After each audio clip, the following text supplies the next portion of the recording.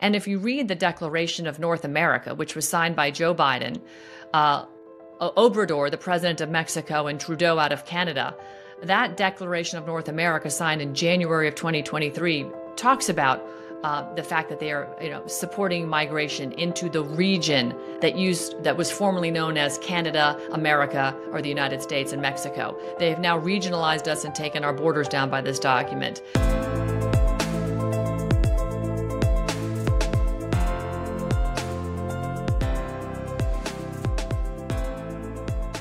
Hello, everyone. Dr. Chris Martenson here with another off-the-cuff podcast for peakprosperity.com. Wow, today is a huge adventure. We're going to be talking with Ann Vandersteel, host of Right Now with Ann Vandersteel. I first met her for the first time in person when I was invited down to Panama by Michael Yon. And as you know, I was down there with Brett Weinstein and a group of other people. And it was very instructive, opened my eyes, and allowed me to see very clearly what's going on for the first time. I'd heard about the immigration issues, and once I went to Panama and saw it firsthand, I understood it's not immigration, it's migration. Immigration is a careful vetting process, 70 boxes to check, multiple years, tests, investigations, where a country brings in thoughtfully somebody. Migration is when a species of animal moves from a low resource area to a high resource area. That's what we're experiencing. Maybe there's other things underlying that. We're going to get a deeper sense of that today with Ann. Ann, so good to have you on the program today. Chris, great to see you, and it was great to meet you in person, somebody I've admired from afar since the early days of the COVID pandemic. So it was just really an honor, and thank you so much for joining the Operation Burning Edge expedition to get acquainted with what is really happening down there in the Darien Gap, which is impacting our country right now, even as we talk. Absolutely. So I want to get your firsthand views of what settled for you after going down there. But Operation Burning Edge, what is it, and who's involved? Certainly. Michael Yon, a very famed war correspondent, former Green Beret, who has logged more hours behind enemy lines with a camera and been in more firefights than any other war correspondent that I'm aware of, asked me to join him after we had met. I guess it was right after January 6th. We became acquainted with one another, stayed in contact. And he knew me as somebody that when he called, I would show up. And so he called me last summer and said, hey, I really want to do a border expedition going from Texas to California. Would you join me for the month of August? And I said, I'm in. So we rented an RV and got a team of other folks together and started out in Texas under the name Operation Burning Edge, not an LLC, not a nonprofit, but just an idea, concept to look at the burning edge of our country, which we clearly see is on fire with this massive weaponized human migration. So we wanted to get a handle on it from the U.S. side. Learned a lot. And Michael, who has been going down to Darien Gap in Panama since the selection of Joe Biden, for those that, see it that way, when Joe Biden was put into office, he decided to head to Panama and take a look at the migration that was happening down in the Darien Gap, which is that 60-mile-long strip of land between Colombia and Panama. And it's through very dangerous jungle and mountainous conditions. He realized early on that that was going to be the path that the United Nations and the globalist elite would actually use to move mass amounts of people into America. Because again, the agenda is for the New World Order to have a one world government. And frankly, they're not after America. They're not after even you and me, Chris. They're actually after the world. And as my good friend Mel K says, America is in the way. So that's really what Operation Burning Edge is about. We're looking at this weaponized mass human migration worldwide, the conditions that are being set by the globalist elite by, pulling on strings here, pushing a button there. And it's all coming together. And it's unfortunate that the people around the world are, frankly, the victims in all of this. Yeah, and that's what I saw clearly firsthand, and thanks for the invite. It was so great to be brought down and to see for myself firsthand what was happening down there. But, just to set the stage for anybody who doesn't know, you and I, we flew down there, we get picked up, drive 4+ hours south of Panama Airport in Panama City to where the road literally ends for the Pan American Highway, pretty much. And then a little dirt road down to a boat landing into a dugout canoe, and then 4 hours up a river with a 15-horse Evinrude and a local guide to get to one of these camps where, you can see chicken on the grill and there's some Wi-Fi and there's Senafront, which are the Panamanian border police. But what shocked me, Ann, was seeing all the different kinds of people coming out, because how it had been presented to me was the poor, the hungry, the dispossessed. If you do see a picture in the New York Times, they'll show you like a mother carrying a child. I saw Venezuelans. I saw a few families, but we saw Chinese people, Afghanis, people from Ghana, Haitians. This was not what had been presented to me at all. And so that really was instructive to me. This is an unthinkable border lapse and security lapse to me, that you would be allowing the people I saw just in my brief time there to come in and with open arms, unfettered, into the country. And those are the ones they made walk. We can talk about the fact they flew them in directly, maybe later. What was that experience like for you? What did you see? Well, the first time I went down, Chris, I'd never been to Panama on the ground. I'd gone through it in a canal, but never really logged time in Panama. I was quite impressed with this country of Panama in Panama City. But when you get to the Darien Gap, it literally is the third world. As you said, the road ends, it's dirt roads. You need four-wheel drive to get around down there. And it's extremely remote.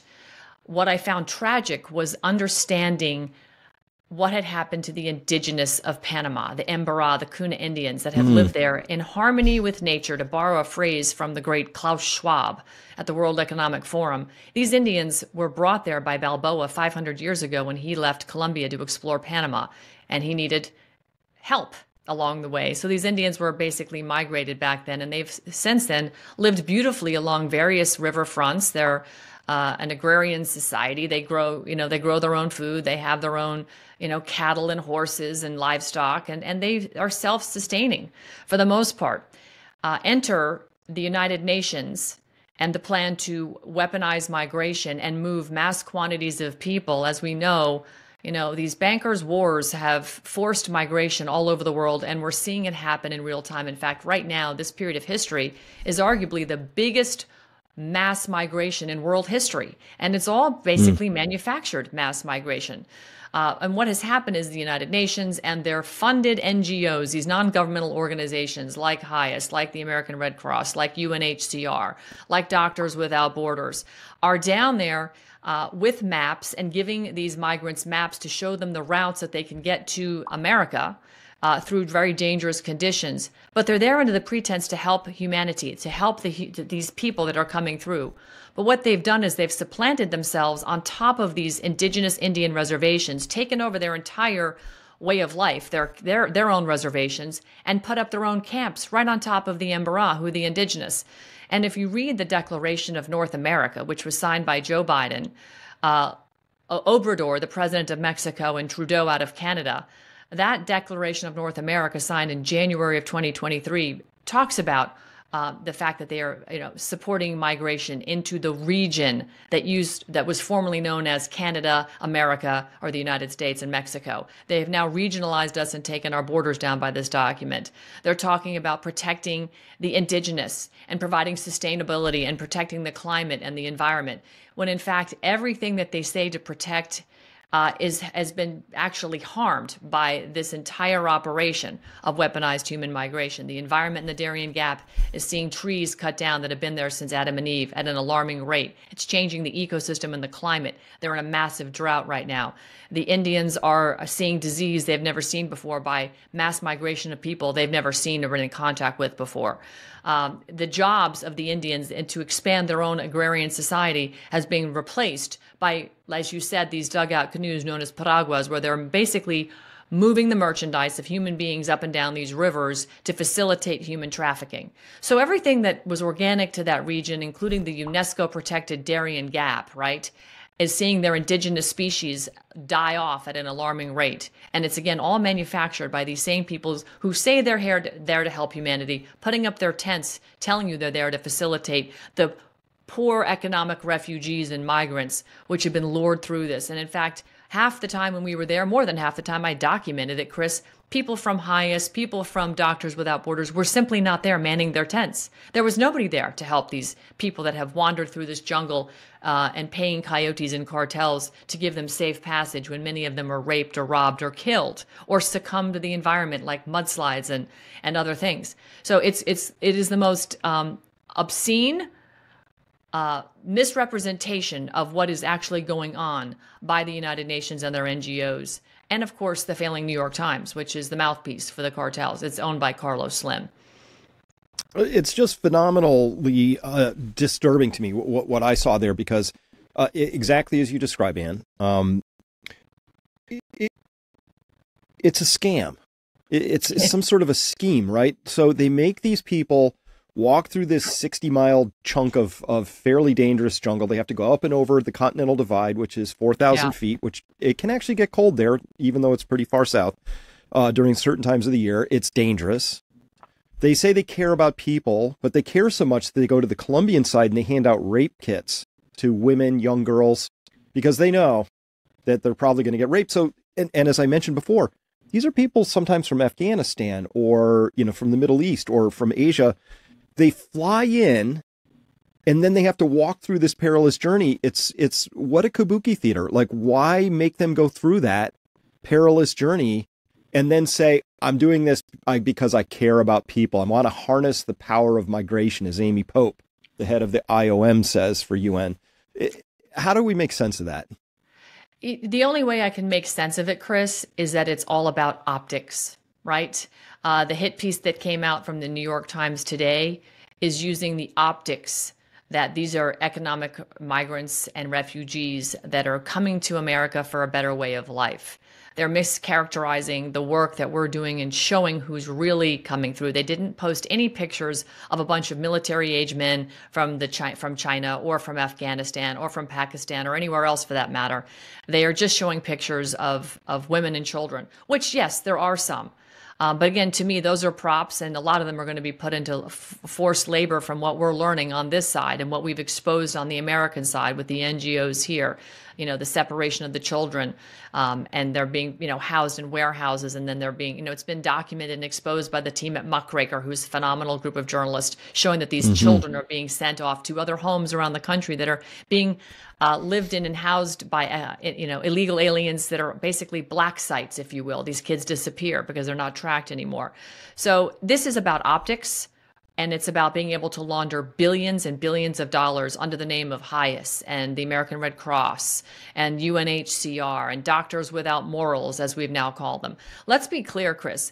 The exposés that we have done down there and proving that with our own eyes and documented in videography that there were no people in those tents, and calling into question the morality of handing out maps and rape kits as if that's part of the entertainment experience when you go through the jungle. They lure you there and they go, here's a rape kit in case you get raped. I would be turning around and leaving. But they continue to propagandize these people who, sadly enough, probably don't have a high IQ because they've just not been educated from where they're coming from, right? So it's just really, and they're promised you're going to make a lot of money when you get to the U.S. The U.S. is going to give you everything. It's going to be a better life.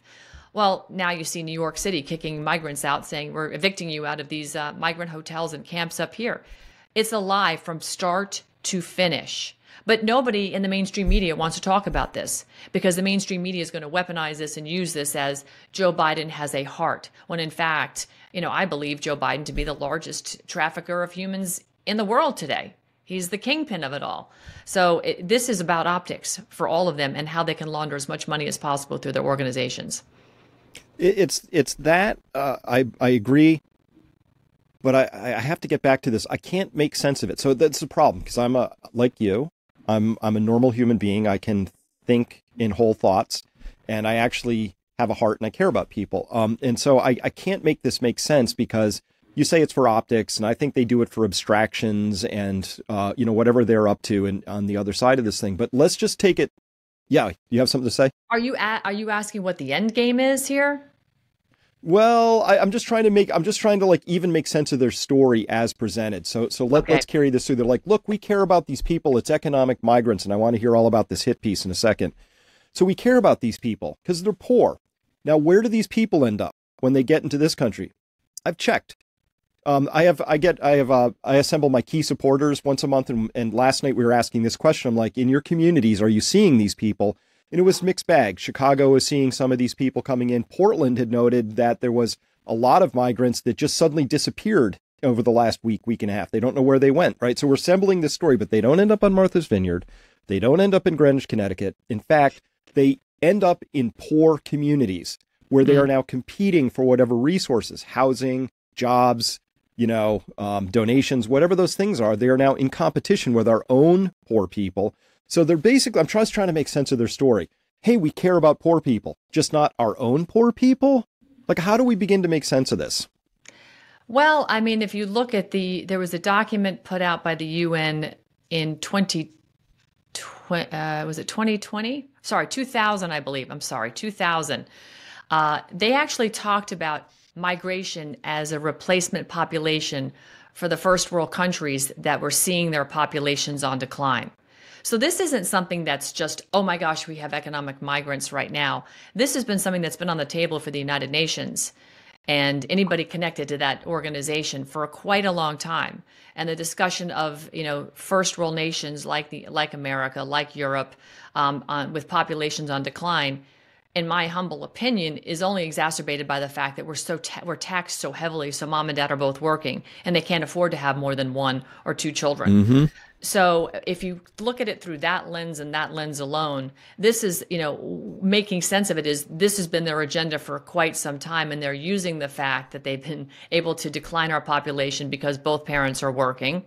And since both parents are working, children are farmed out to public education, which is a whole other topic we could go into. And that's changed attitudes and mindsets of the youth growing up underneath us. Look at the Gen Zers, et cetera. But if you look at it again through that lens, they've been planning this. And by putting out that propaganda early on as well, we need to migrate people into first world countries because their populations are on decline and they won't have people to staff the jobs. That's the narrative that they're creating. But then you have to look at it through what has been the economic policies of this president right now, Joe Biden. It's to, again, shut down energy independence, again, reverse all the work that President Trump did with executive orders to bring back manufacturing and the tax benefits and the individual tax deals he did and trade deals he did with countries all over the world individually, not en masse. And it's now offshored our jobs again. So manufacturing has been shut down all over America again. And you factor in everything else, it's as if they're setting conditions with the food insecurity that we're going into in this country. And I know you've talked massively about it, so I'm not going to get into detail there. But the food insecurity in this country, and you start to add a lot of people that are dependent on the government for money, Chris, and they're dependent on the government for housing and everything else. And you yank out the financial benefits that they're getting, and you yank out food. And banking collapse imminent because we're seeing it individually. We can all attest to our Zells being limited, how much money we can transfer. We're already seeing the banks limiting our resources and access to. I think we're setting a table for a massive disaster that you're going to see. There's more people that are going to need access to food and money than there is going to be available food and money. And when that happens, people will resort to cannibalism to feed themselves. It gets crazy really fast. And you put a bunch of people in here by the Customs and Border Protection's own numbers, 46 million that they know about have come in this country illegally since 2021. By their own numbers, you add that sort of stress to an economy and they don't have food and money, what's going to happen to people that need to feed their families, whether they're here legally or not?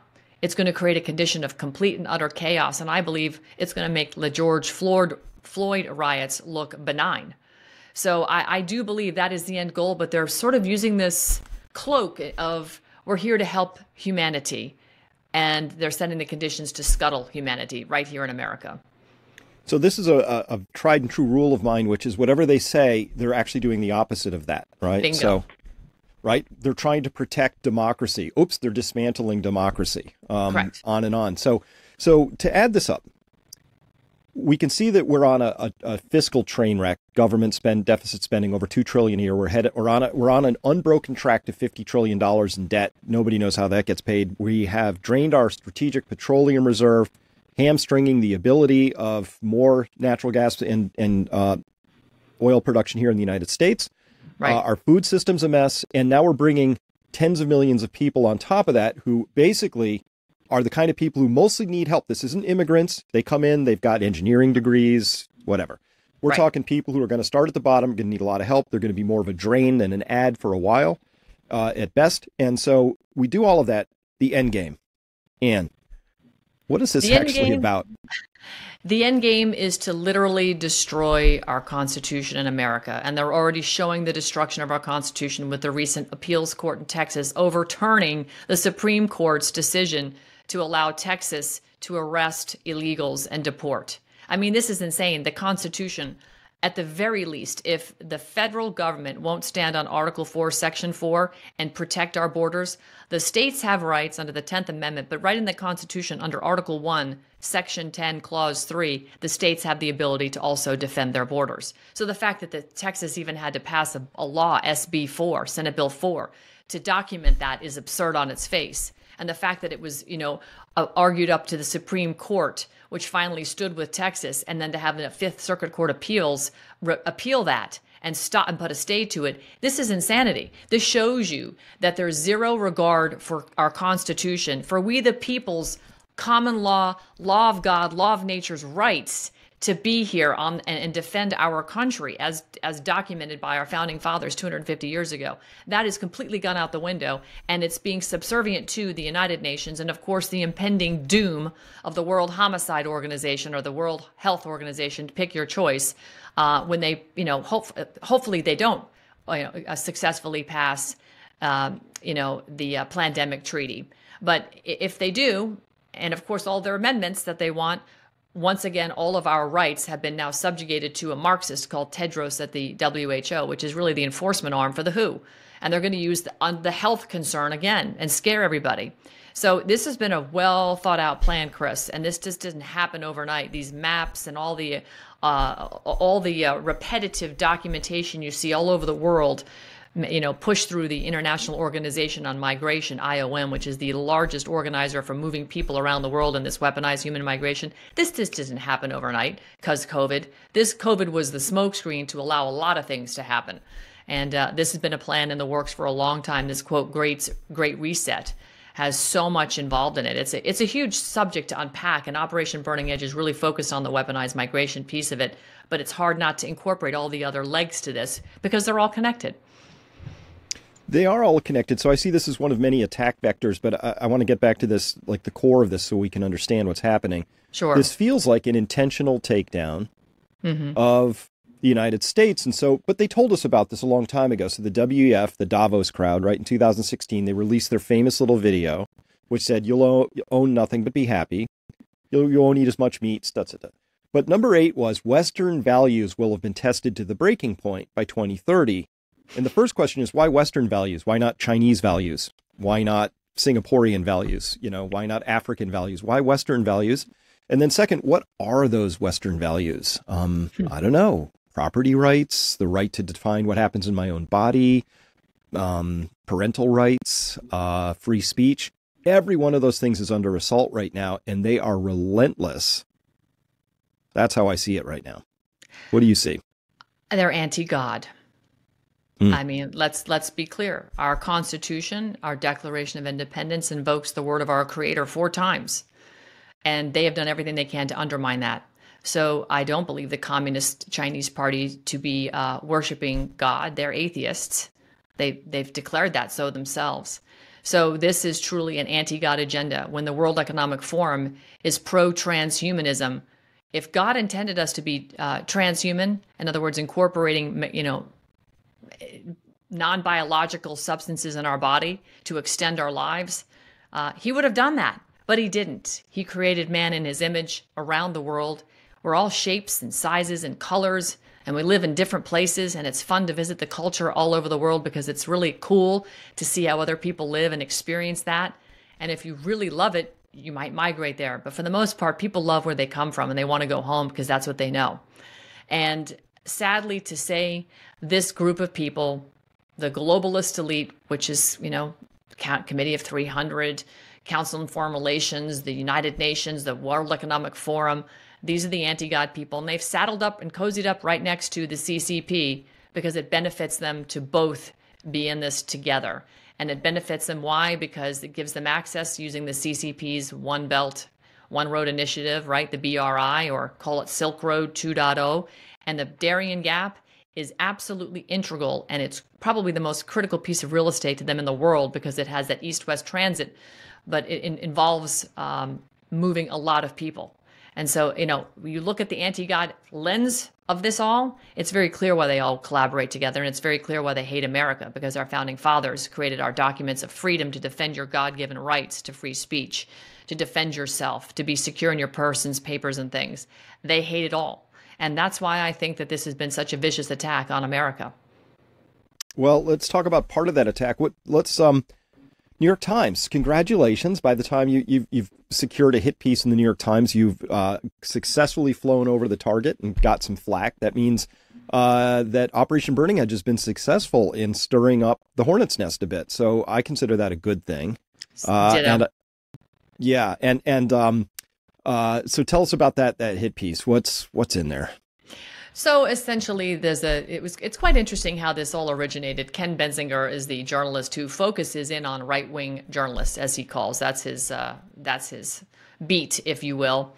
Showed up unannounced in the Darien Gap down at a camp. I think it was Lajas Blancas when we ran into him, which I believe you visited Lajas Blancas with us. And I recall him approaching me down on our last trip to Darien, introducing himself. I had spoken to him a year or two ago before on the phone. He wanted to do an interview. And to be frank, I don't even remember what it was about. I never looked to see if he actually wrote the piece, nor did I really care what he had to say.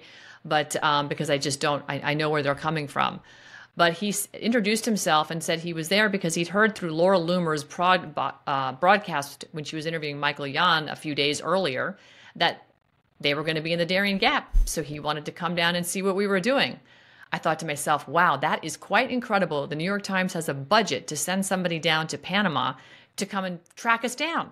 We must really be over the target. Kudos. Now, remember, the New York Times is owned by Mexican telecom billionaire Carlos Slim, who through my own investigation and many others is connected to the cartels. He's quite the magnet and moves a lot of the chess pieces around down there in Mexico. And so you could say the New York Times is another cartel propaganda rag, if you will.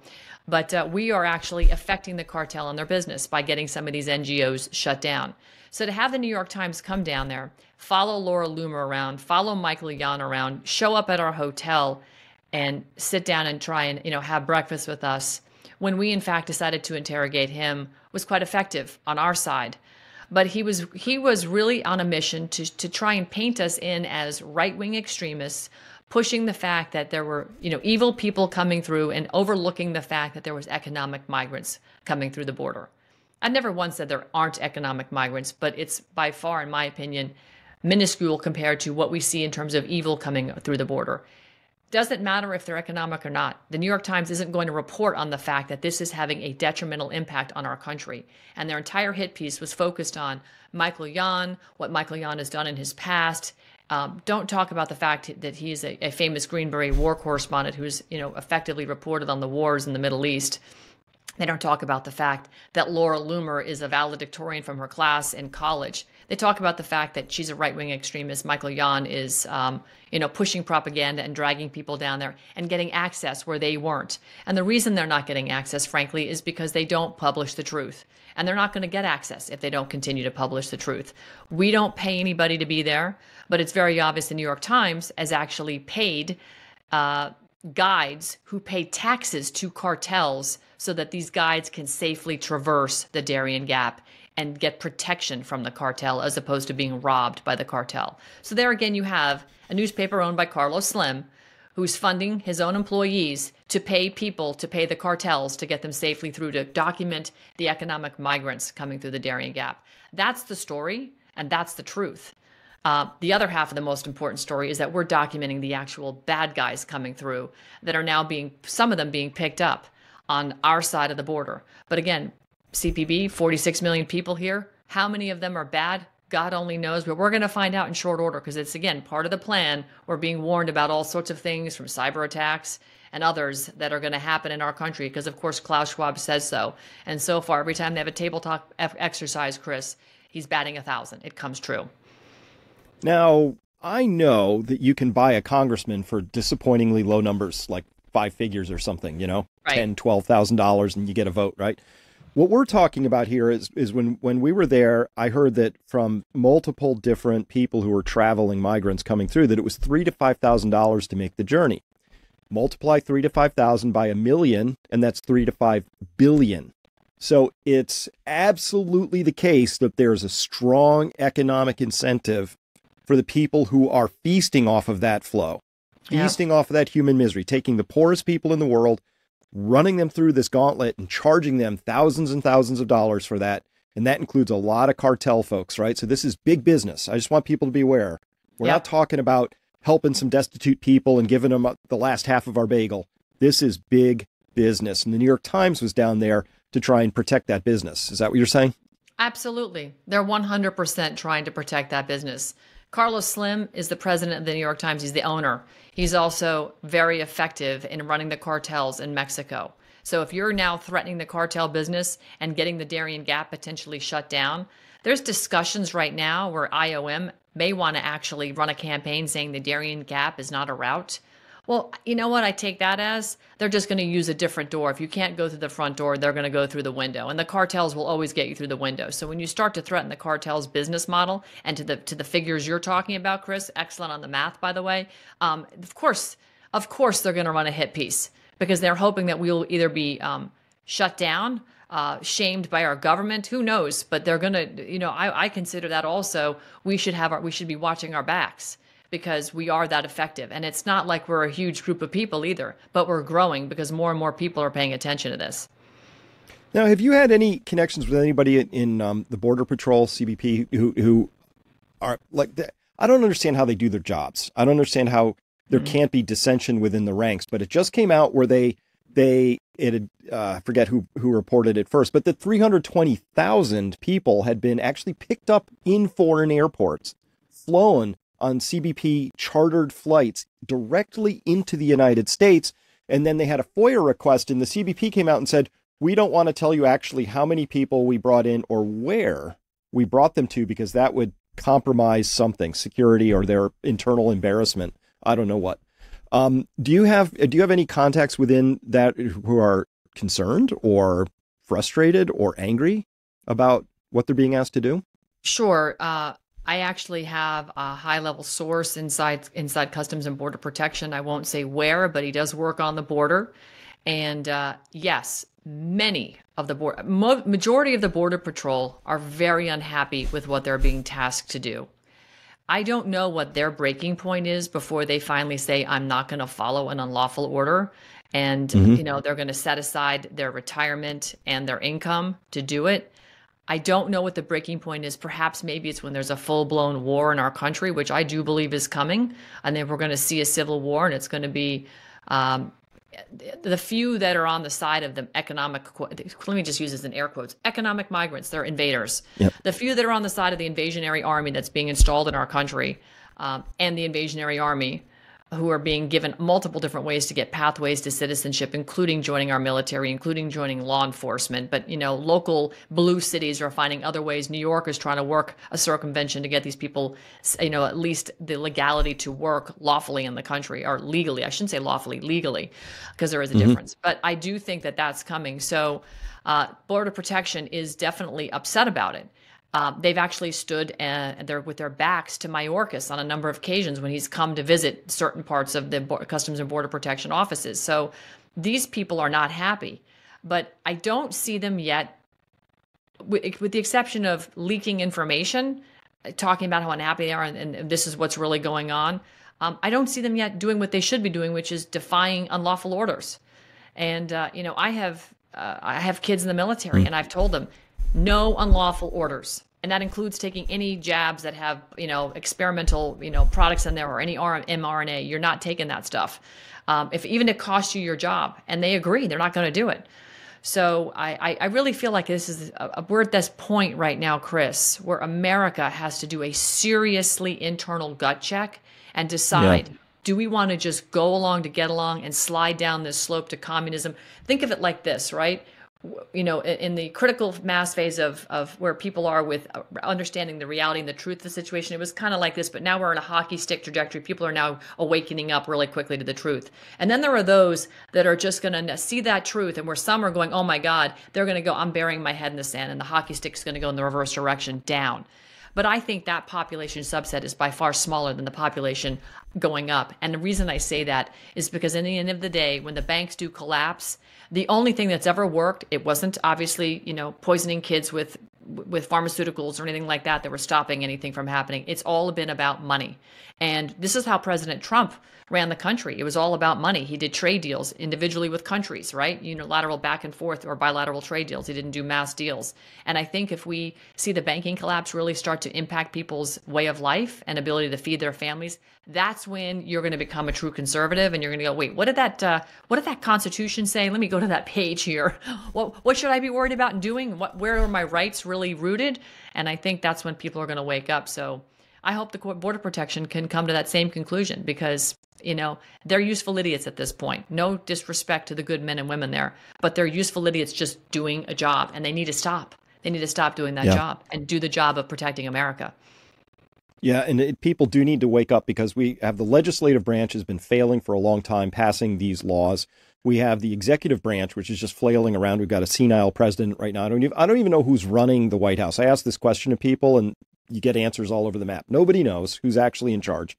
But then the judiciary, my goodness, the decisions that have been coming out of the judiciary lately are just chaotic and leading us to chaos. You just wrote about one I'm reading here from your very excellent Twitter feed, X. I guess I can't bond with X. You wrote here, heartbreaking news, U.S. District Court Judge Sharon Coleman says illegals can own guns. Obama appointed her. I would have thought Obama appointed judges were against weapons, but not all of a sudden because it involves illegals. Yep. Help me make sense of this. How do you make sense of that? How do you make sense of that except that it's an utter abomination of our Constitution? It's an Obama nation of our Constitution. I mean, it is literally it's unbelievable.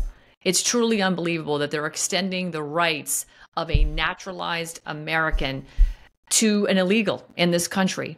And, this is unfortunately it just proves the point we talked about earlier. There is no Constitution that is being upheld. It is in name only, and it is not being enforced, and it is not being it's not being used even by the people. Here's what I have a real problem with right now, and I've been harping on this for years now. The people, you and me, we're all derelict in our duty to govern ourselves. We are the government. We just elect some people to go and execute what we want them to do.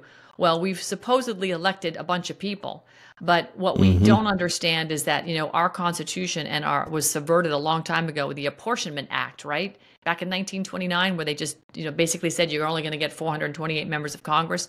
We're supposed to have one member for every 30,000 people. And thank goodness to an organization like tacticalcivics.com, they're actually, one of their steps in their 19-step plan to restore America is to have the Bring Congress Home Act, which would include increasing the number of representatives to one for every 50,000 Americans in this country.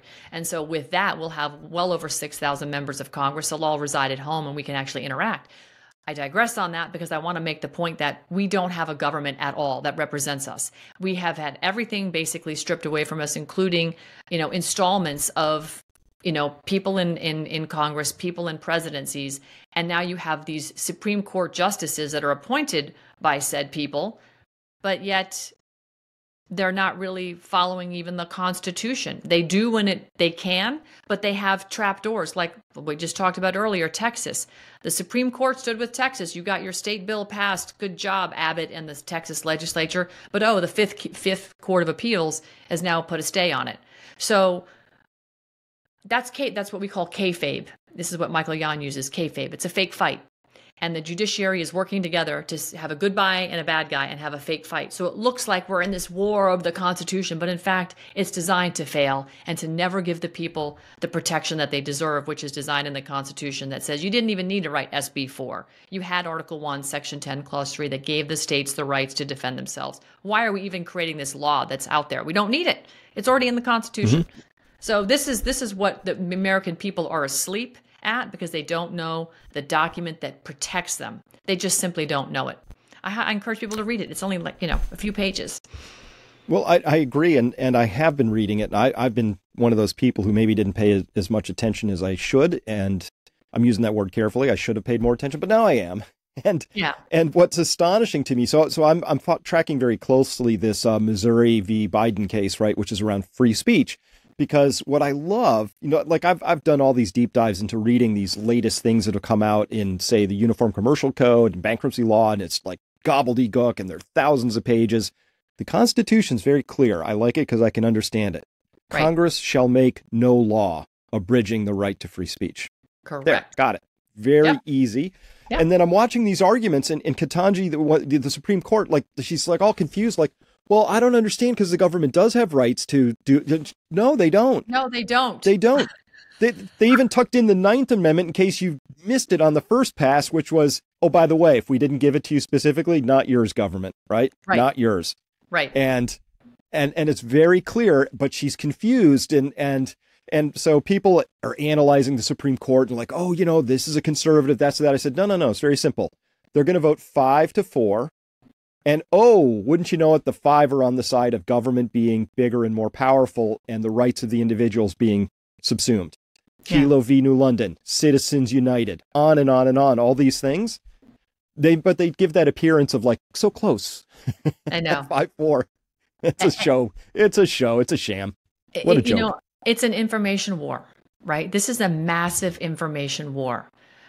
For everything we look at, when the people are constantly losing, it's designed to demoralize those of us that know that we're right. They know that we know that our rights are being trampled upon, but it's also designed to give us this feeling of we have nowhere to turn. Actually, we do. We have to turn to each other because for that silly euphemism, there are more of us than there are of them. It's true. There really are. And if we would just stop from fighting behind our keyboards, I'm not saying put the keyboard down. I'm not saying get off social media, but I'm talking literally say, you know what, I'm going to have to now dedicate a day of my life to meeting with my local members of my community to figure out how we can start to remove some of these people in our municipality, in our county, in our state that are literally having these fake fights for the sake of, theater. This is all political theater. They're profiting off problems. I call it Con Inc. because a lot of them are so-called conservatives, right, that are out there talking about these cases, for instance, and arguing back and forth the merits of what, Justice Brown said. There's no merit in what she said for the reasons you just stated, Chris. There's zero merit. But the fact of the matter is we don't know it because we don't know our Constitution. And it is in plain English for a simple reason. It's there for the plain people, not the legal eagles, not the attorneys. We're the law sayers, and the law is in our Constitution. We say what's in there in plain English. These legal eagles, like you said, in their rules, codes, statutes, and ordinance, that is called stuff made up. Put another 4-letter word in there, but that's what it is. And it is for them. That is their legislative democracy in that 10 square miles, which is a federal corporation. It is a corporation. It is by definition in their own statutes a corporation. You can look that up too. So they have that's what governs corporations. The Constitution is to protect the people, but stand on the law of the land. We're on the land, they're in their little corporate world, and that's fiction over there. It's you can't stand on a corporation, but you can stand on the land. And people need to start to understand the difference between the two. It's a bigger discussion, but when you break it down simply, the people know that we win in the end if we just come together and we start to enforce the Constitution, and we do it in mass in our communities. And if we do it in every single community, in every single county, all 3,143 counties can rise together. We don't need a federal government. We don't need it. We only started them, for 17, 18 reasons, right? One of them was the post office and our military and treasury to create money. But we don't need what they're doing. And they've created a lot of red tape with agencies of people that don't represent us because we didn't choose them. And we're supposed to follow their mandates. Well, mandates aren't the law, and the law is in the Constitution. So the sooner people just stop paying attention to that, the lot better off we'll be. Now, I totally agree. And by the way, before I go further, Anne, you mentioned people putting their head in the sand, so the ostriches, and other people waking up. Where are we on that from your perspective? Oof. Some days I feel like we're getting really close, and then other days I'm like, gosh, we just took a couple of steps back. If I was to say on a percentage wise, I would say we're probably at about 30 to 40% awake. I mean, fully awake, like people can fully follow this conversation we're having.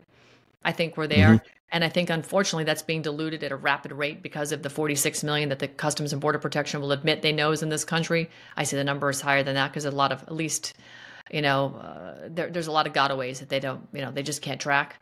So I'd say we're probably at 30, maybe 40% awake and can follow this conversation and go, wow, maybe I should act on some of the things these two are talking about. Maybe I should look to organizations like Tactical Civics. Maybe I should look to in my community and see who's doing what. Are people coming together to protect us for food and self-defense? I just joined a co-op. My husband and I joined a co-op here, and we're excited because we're coming together with like-minded people. But I think we're looking at a catastrophe, Chris, and it's going to be in our own best interest to educate everybody and not just worry about what's happening under our roof, making sure we have food, et cetera, for ourselves, because the 60% of the people that aren't awake are going to be knocking on your door for food or barging in through the door, depending on where you live. So we have to do everything we can to help our fellow American out there, up to and including these illegals that are here now, to figure out who's really here for good reasons and who's not, and coordinate with our law enforcement. That's what the Second Amendment's about, a well-regulated militia. We need to organize. I agree. And, there's this sense I have, most people don't know this, but these are the kinds of things that catch my eye. When Biden and Harris were running their campaign back, what was that, 2020? Mm-hmm. The official name of their URL was buildbackbetter.gov, not bidenharris.gov. Buildbackbetter.gov.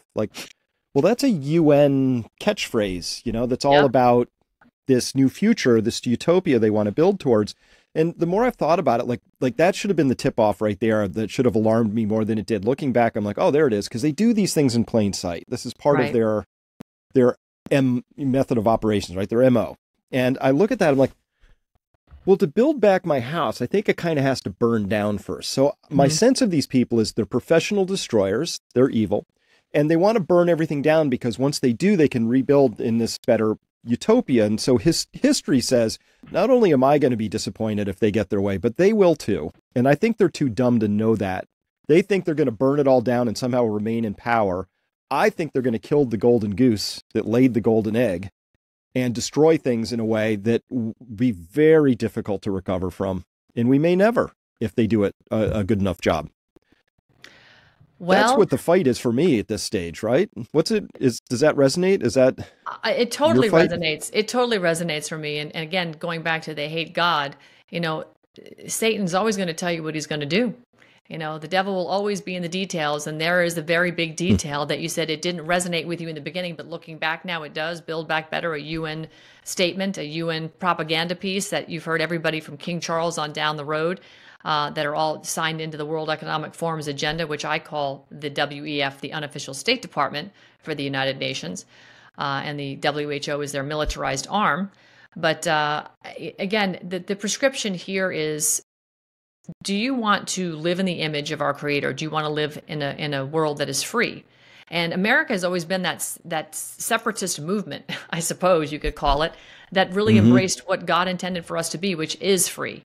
And that's why we were so sought after for over 100 years by people from around the world that wanted to live here, and they would do anything to come lawfully and work their way. It took 10, 12 years to get their green card and their residency and hopefully become a U.S. citizen. That was the dream, right?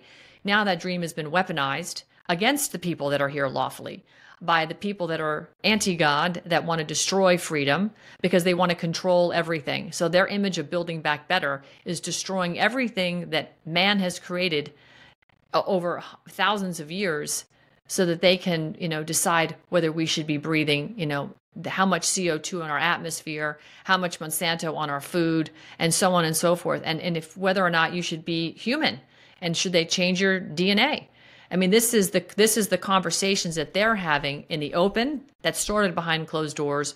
But the plan that we're seeing of Build Back Better includes everything we've just discussed in this podcast.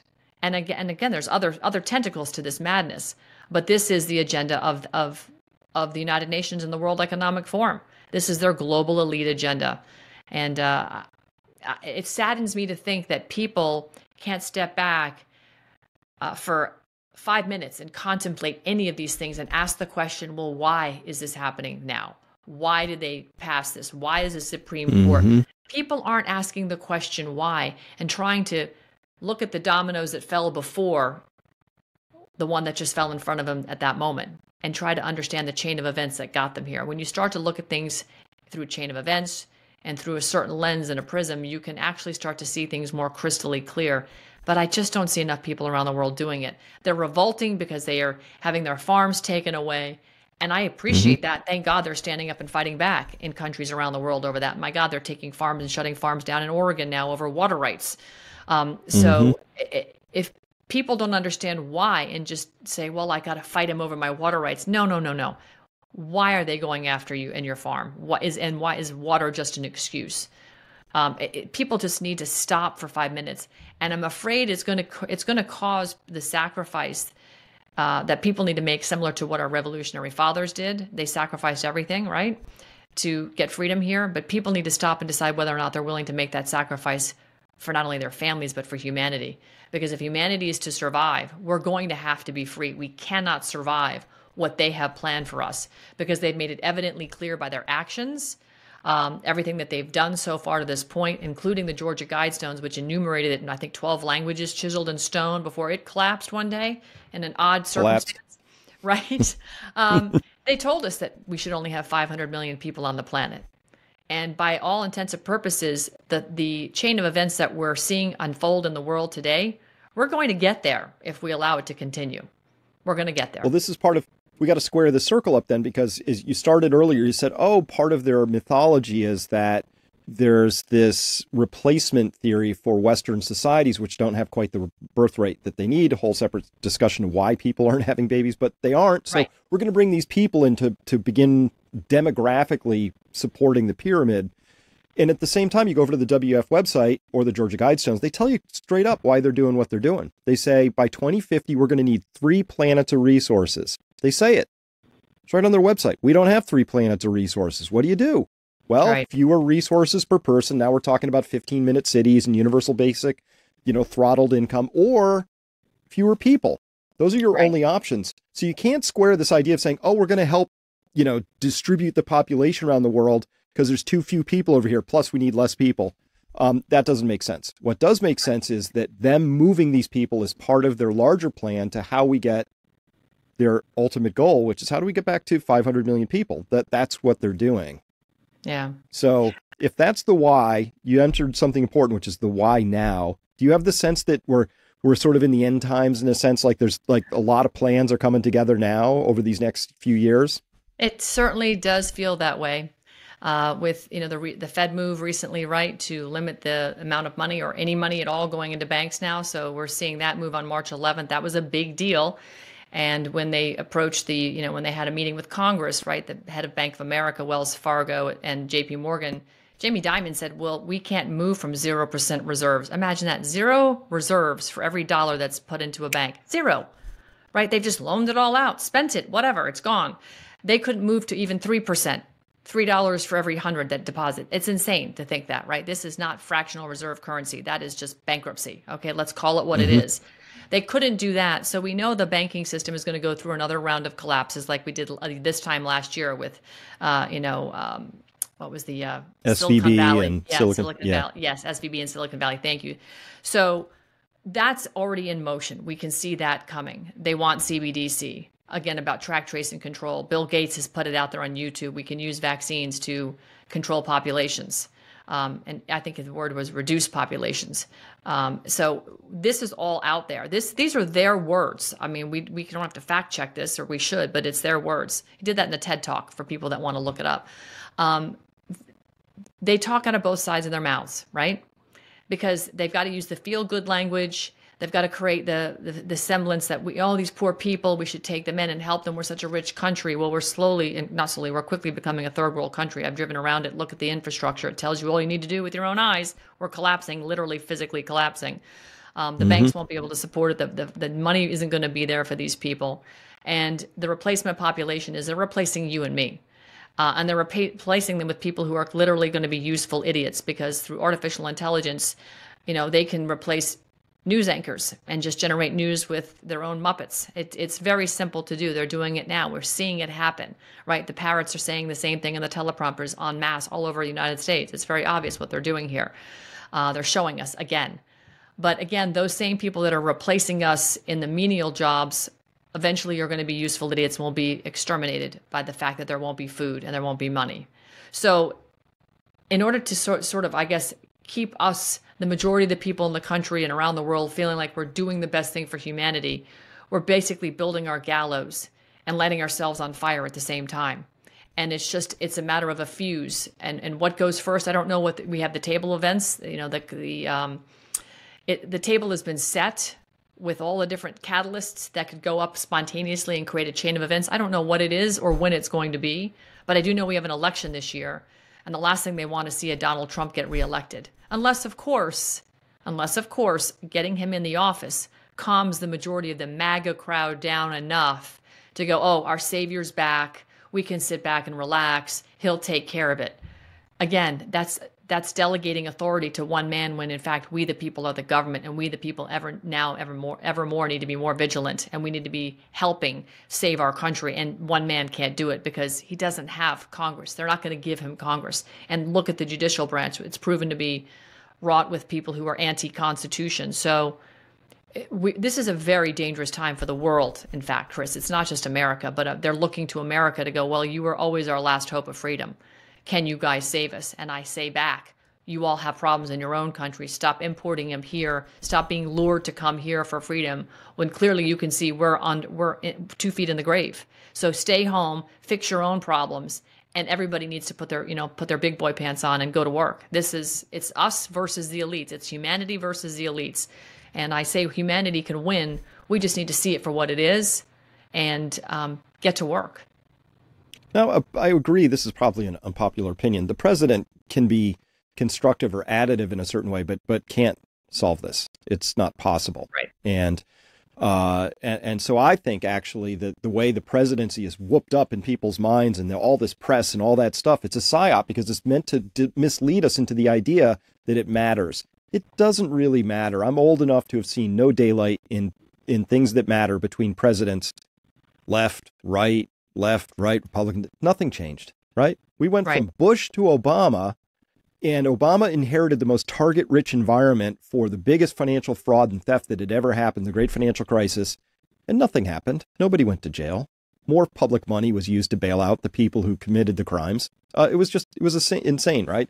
Wars, the things I care about. When I take if you land at JFK and take a cab in, you better hope you get a cab with a good set of shocks on it. It's just an awful third world adventure. Potholes, dropped cell phone connections. It's just a mess, right? Correct. That's what I care about. I care about fixing our country back up. I care about living in peace and freedom. I care about using our resources for our own prosperity. I care about not sending my tax dollars to go kill people in other countries. That's what I care about. There's nobody representing those cares anymore. Nobody.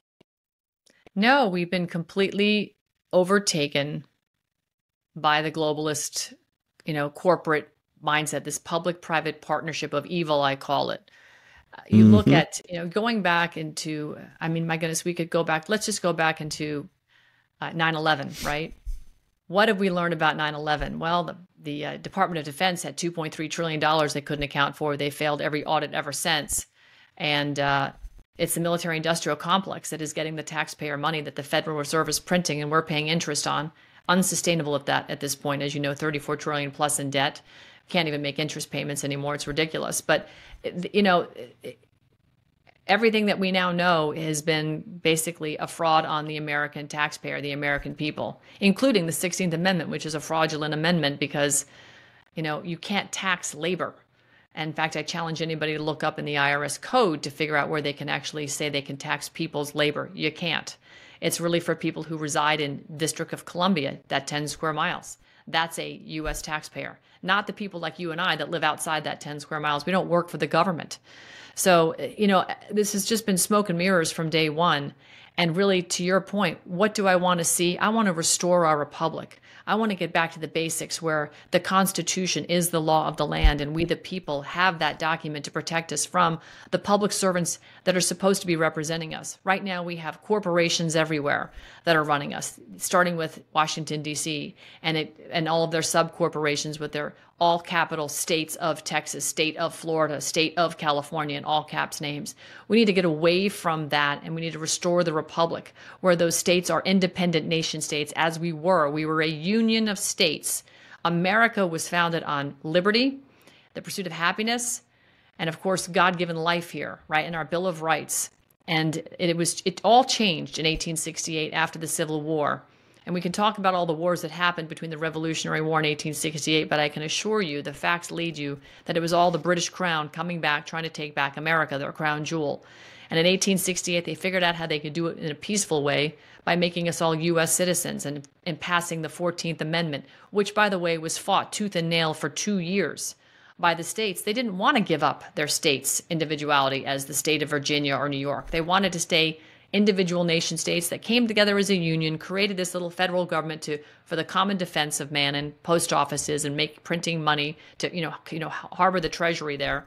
But that was it. It was never to be what it is today with all these agencies that are, again, for-profit corporations, Department of Defense, Secretary, the Department of Education, Energy, and CDC, FDA, NIH. All those are for-profit corporations that are employing people that came from public sectors and private sector in the corporate business, in the military, and the pharmaceutical, have stock in those companies, are now working for agencies that dictate policy and who gets money spent back in their stock-held companies. This is not America. We need to get rid of all of that. I want to restore the simplicity that when you get up in the morning, you're not in fear of your government. People live in fear of their government today. Government should be fearing us. That's how it's supposed to work. When your representative will tell you that because he's a congressman, he's federal and he's on top, we've got a problem. And I heard that from the horse's mouth from Congressman Morgan Luttrell in Texas. This is the mentality that we're dealing with in D.C. We've lost complete yoke of the reins here, and we've got to rein it all back in. So I want to restore that republic. I want people to be free. I want people to feel safe and secure in their person's property and papers and their homes. And I don't want them to fear the government anymore. In fact, all of humanity should have that same blueprint. We should export the charters that we have of our own freedoms to the rest of humanity, and they should be able to use it so that God's men and women around the world can all live like we should be living here in America. And that's the fundamental thrust of what I do, how I look at everything, Chris, and why Operation Burning Edge is so near and dear to my heart, because, again, it's about humanity being basically abused, and they're being forced into a migration that ordinarily would not happen, except the conditions in their own country are bad. And we can talk about who set conditions in their own country, including our own CIA that's done a great job of color revolutions around the world. Haiti, for instance, I think that smells of a CIA operation. Timing is really interesting that it happens now, that there's a mass Haitian migration. In fact, when you and I were just connecting, I was talking with a journalist who I can't give the name away, but we've got 2,000 Haitians in Tapachula, Mexico, getting ready to come into the States. So it's just, this is weaponized migration, and it's everything that is anti-God, anti-human rights, and anti-freedom, as you can possibly paint a picture of, but they're doing it. And that's what I'm fighting for, to restore the exact opposite of what they intend. That's brilliantly said. I agree with all of that. It's really the collectivists against the individualists. But what's astonishing to me, Ann, is seeing, like, I was really astonished. This poor German legislator was just aghast, could barely make the words form in her mouth, because she just found out that, a colonel way down the food chain was openly talking on that recorded Zoom conversation or whatever it was. I think it was Microsoft meetings. Anyway, unsecure line about how they were going to ship their Tornado missiles into Ukraine and give them training on it. This is basically World War III. And her position was, hey, can we talk about this before we do things that could initiate a thermonuclear war? Like, they're not even talking about it. They're just plowing ahead with these idiot ideas because they're evil, I guess. I don't know. It's not just our own country that's lost. Is this just late stage empire? Is this how it felt in Rome right around Nero's time? The things just kind of go off the tracks. Camille Paglia says the end stage is always debauchery and decadence, and I'm just wondering, like, is this a normal pattern of humanity or something special? Well, the Roman Empire fell eventually, right? And it was fraught with debauchery and transsexuals and sex orgies, violence, of course. And it seems that, the republics don't usually last more than 250 years. Well, we're at our expiration date if you just go by that rule of thumb alone. Mm-hmm. But again, I'm an optimist, and I believe in God. I don't believe God is going to allow his children to disintegrate into total debauchery. Yes, there is the wheat and the chaff, and I do believe we're in Matthew 24. I believe we're in end times. I do, but I don't believe it's just going to end in this fiery ball of flames, because even the madmen on the other side, who are the bankers, who I believe are financing both sides of the war to support their depopulation agenda and control of humanity and one world government and mass migration, etc., they know they need the resources on this planet. So bombing countries out of existence and mutually assured destruction with thermonuclear war, even for those guys, I don't think makes a heck of a lot of sense. They need the resources. And so I don't believe we're going to end like that. I do believe we're going to see, through this mass weaponized human migration, you're going to see maybe even the United States break apart. I hope not. I hope we don't. But look at the demographics living in the West Coast versus living in the middle of the country and in some select states. Florida is unfortunately going by the way of Texas if this mass migration continues. But I think you're going to see people divide based on the collectivist mentality and the, individual freedom, rights of the people's mentality.